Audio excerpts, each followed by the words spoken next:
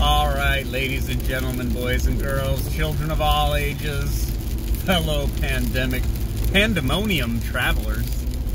This is day 98, I think, of the Seattle Pandemonium shutdown, and we're just hitting peak levels of absurdity at this point.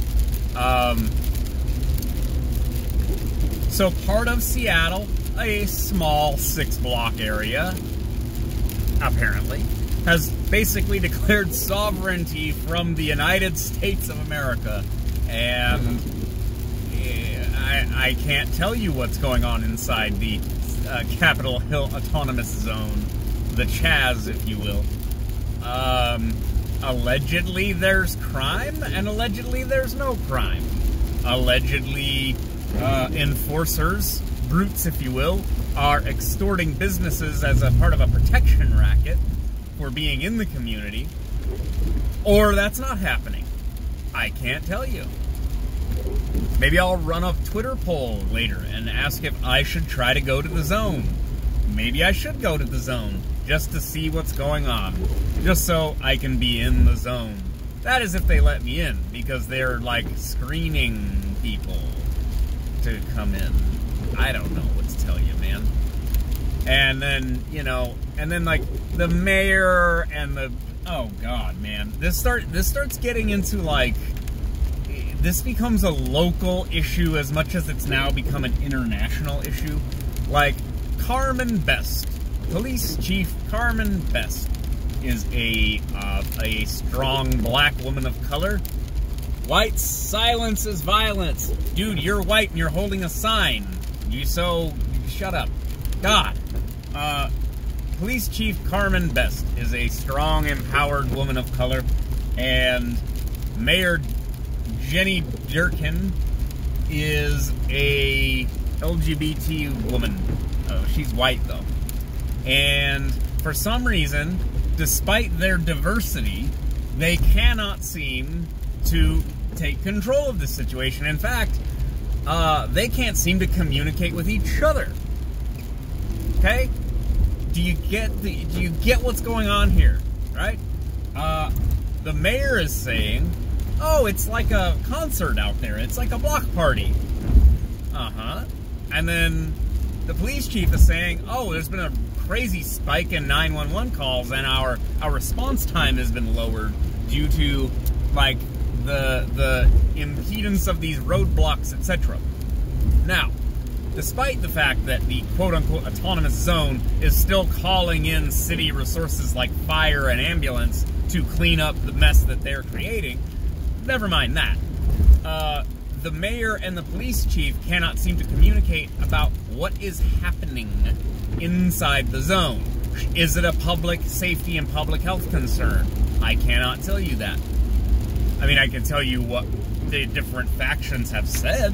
I can't tell you whether it's like they're pulling bodies out of there or not. That doesn't seem to be happening. I probably would have heard about that.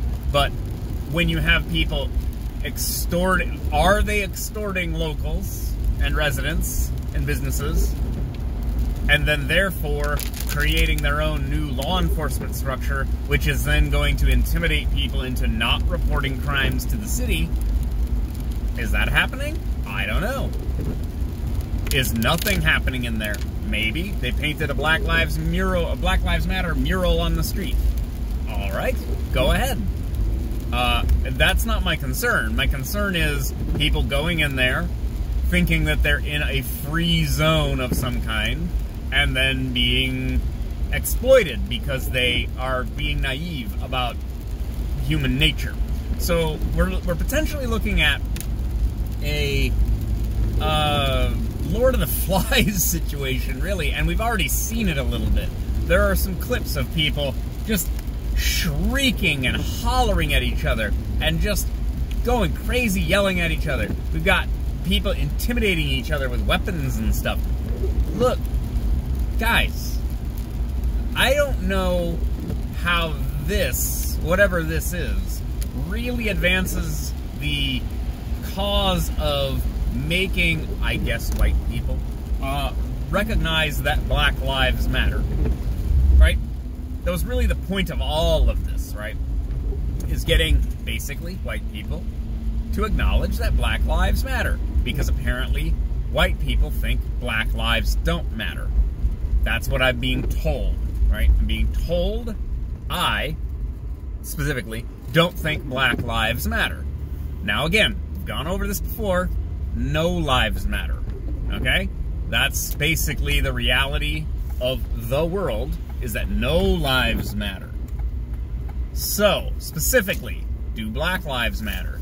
Well, no, but I understand why you're mad, okay? I understand why you're upset, and I can even, I can empathize. I can get on board with it. But, at a certain point, you have to go, okay, what is it that you're doing with, like, the Capitol Hill Autonomous Zone? And they issued some demands that are just absurd. Like, I can't even believe... I feel like the list of demands I saw was not real. That maybe they don't even have good representation inside the zone, because they were like, we want reparations for slavery. And you're like, that's not something the city of Seattle can give you. Like, that's not a... Like, you want the feds to do that? Like, that's crazy. And, like, socialized medicine. What do you mean? What are you talking about? That's not, like, that's not a demand. That's, like, a vague concept, even. Like, it doesn't make any sense. You can ask, I guess, but you're not going to get it. And you're not going to get it just because you occupied a couple of square blocks. And, like, again, guys... this idea that you are... What is in the street? Is that... Oh, styrofoam or something. Looks like a ceiling tile. It looked like snow for a second. Thought I was losing my mind. You look up the MOVE bombing in, what was it, Philly? In, like, 1985 or something. You had these sort of black activists... forming a community group. Go ahead. Come on. Step on it. A community of black activists. And then they had some kind of armed standoff with law enforcement. And then at some point, the mayor had a helicopter drop a bomb out of a helicopter. And it, like, lit the neighborhood on fire, and, like, they basically just killed everybody, is kind of my understanding. Maybe that's a little vague, but, like, look at Waco. Look at Ruby Ridge. You guys, the police tear-gassing people and using less than lethal munitions, that is the soft hand of state power. Okay? That is weak tea when it comes to the state exerting control over something. Okay? Like, killing George Floyd in front of people with cameras rolling, that's more like state power. That's state authority and power literally killing people. You guys are LARPing, man. You're like, and when push comes to shove, the thing is, the people who started this won't be the ones who are getting shot with not rubber bullets, okay? Not rubber bullets, real bullets. Not the ones, yeah, the ones getting fucking arrested and being charged with, I don't know, treason or something. Like, you're not gonna be the ones getting your ass kicked by, what, National Guard or something that comes in? If you don't capitulate, they will escalate and use more firepower on you. Now, the only thing saving your ass is optics. The city, the mayor doesn't want to look like the city is getting fucking predator drone bombed. The governor doesn't want to let it look like he's lost control of a city.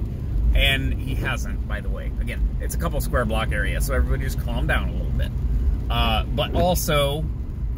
Trump doesn't necessarily want to be the guy to come in and start shooting people, but there is a certain point where, if especially the lawlessness, that was my original question, is there lawlessness inside the zone? Is there victimization of people inside the zone, and does that then obligate the city to reassume control or reassert control because they are responsible for the citizens who pay taxes and stuff. Okay, are you with me? You understand kind of the relationship that's going on here? Now, again, I don't necessarily know what the hell's going on inside the zone. It looks mostly like the mayor said, a concert. It's like a block party. People are drumming, they're hanging out, they're talking, they're probably smoking a lot of weed. I don't know. It's what it looks like from videos, but I also see people becoming enforcers. What's that guy's name? Simon? Appointing themselves, basically, enforcers. You gotta think about how this works, guys.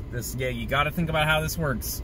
You start getting someone with a little bit of, they grant themselves authority, and then they start getting a little bit of power, and they start asserting that power over other people, and what do they say about absolute power? Absolute power corrupts absolutely. So a little bit of power can still corrupt a little bit. So the community has to police itself. Again, I'm just thinking out loud here, okay? We've been through so much shit the last few years, and now it's all boiling down to this. This is one of these, this is a crutch moment where everything has kind of run up to this. We went through a pandemic, we went through mass looting. My city, the city I live in, is now going through whatever this is, and it's not really affecting a whole lot of the city. It's just like one sort of little, you know, residential neighborhood, but it became an international story, okay? And at some point, they might expand. At some point, the city has to solve it. At some point, it becomes at least a historical footnote, okay? God, you guys. And also, this is a distraction from, again, a distraction from Black Lives Mattering and how to make that happen, as well as every other problem we have. The national debt, I don't know, taxes, the death toll from coronavirus, the death toll from the freaking bedlam and the rioting. Guys, we gotta walk and chew gum at the same time here. We are looking at global water shortage, global energy shortage in not that long. Like when I say a couple decades, that's not that long. This is a problem. There's a variety of problems, and we're not addressing them. Why? Because we're rearranging deck chairs on the Titanic, okay? Jesus. You guys gotta help me out here, okay? I feel like I'm shouting into the void. Maybe I am. All right, that's enough from me for one day. I'll talk to you later. Bye.